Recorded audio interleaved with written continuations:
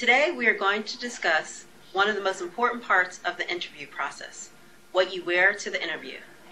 Many of you are saying one of two things. I watch lawyers on television on The Good Wife or Suits, and I know what I'm supposed to wear.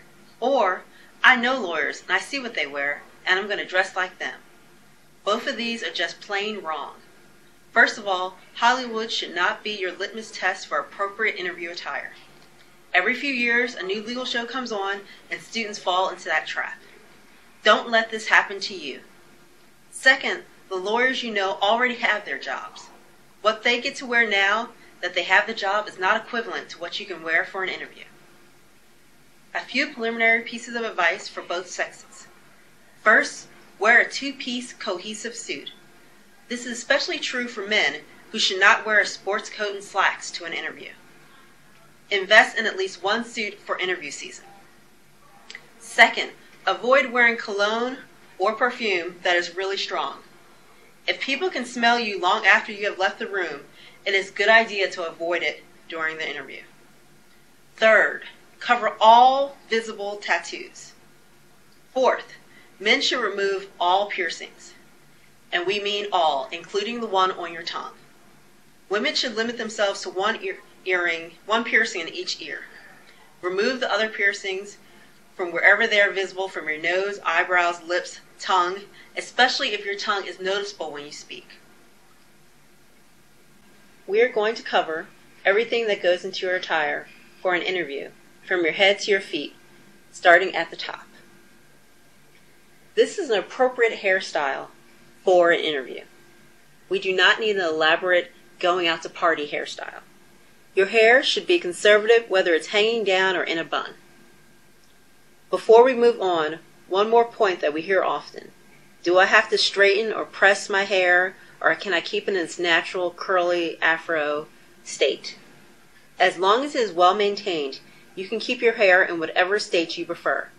Just remember that you don't want to be remembered by the interviewer as the one with that hair. Also, for those who wear their hairs covered for religious or cultural reasons, your head covering should be conservative with no fancy pattern or print. We suggest your head covering be a solid color that blends with the rest of your suit, preferably black or navy.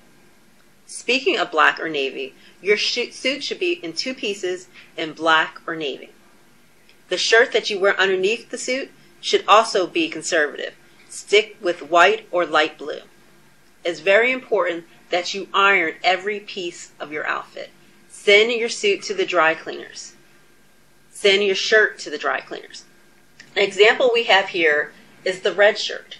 The red is a beautiful shirt, but it's wrinkled and it's not an appropriate color for interviewing. Also, the tangerine shell.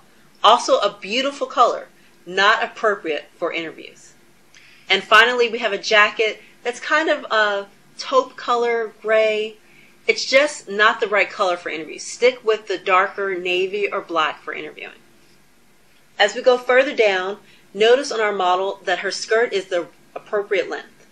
Make sure it's a conservative length, standing and sitting. Hers is long enough that you know that when she sits down, she will not show too much leg.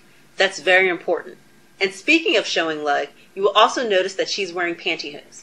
I know many people no longer consider pantyhose cool, but for interviewing, go conservatively and wear pantyhose. All the way down to her shoes, which are a conservative height. These are about 2 inches or less. On the table, you will see shoes that are not appropriate. These heels that are on the table here are too high. The burgundy ones are open-toed. Stay away from that. The burgundy ones are the wrong color. They're cute, but no, stay away. The black shoes also have a red on the bottom. This sends the wrong message as you're leaving the room that what they remember is the red bottom shoe and not you. And stay away from platforms. Stay with conservative heel height. I know many people are comfortable in taller heels, but in interviews you should stay away from them. Next, in the opening, we told you to limit your piercings. It's very important to just have one piercing in each ear, and very conservative jewelry. our model is wearing a pearl necklace that you can barely see. It's not something that stands out and it's like, wow, she's wearing pearls. It's just a nice, soft touch.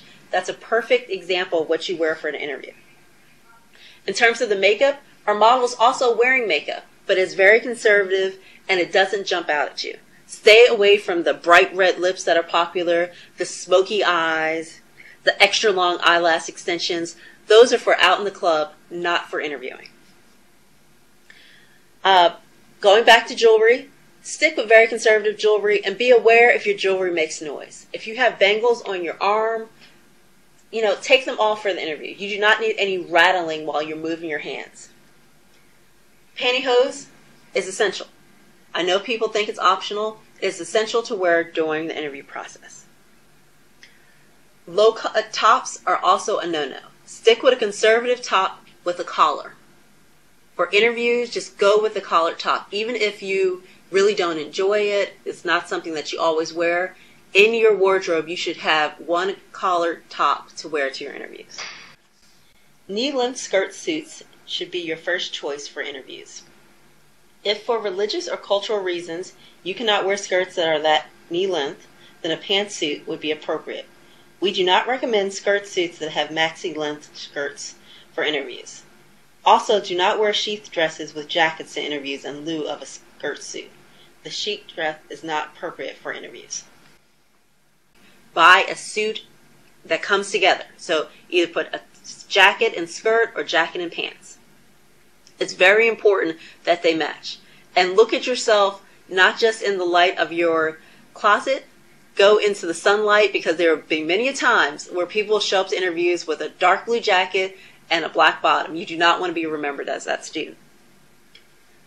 These are all the kind of just common things that you should really think about before going on interviews. But if you have any questions, definitely check with your career services about an outfit. Take it in and show it to them. Use them for advice on what to wear to interviews, because that's one of the most important things that students too often forget about. Thanks.